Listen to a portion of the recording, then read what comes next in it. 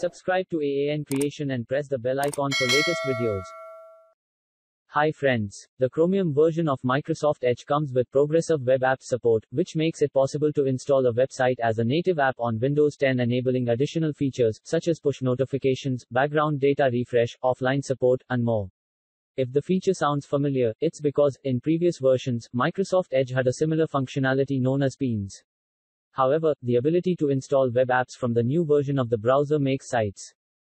The most interesting part about web apps for Edge Chromium is that they literally install like normal apps, and you'll even find them registered in the Apps and Features settings page.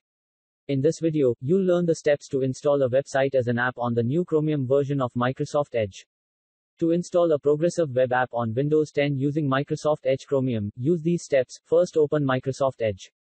Second, navigate to the site that you want to turn into an app on Windows 10. Third, click the Settings and More three-dotted button on the top right corner, and select the Apps option. Fourth, select a descriptive name for the site, and click the Install button. Once you complete the steps, the website will open as a separate process with a minimalist frame without navigation options or address the bar as if it was a native application on Windows 10.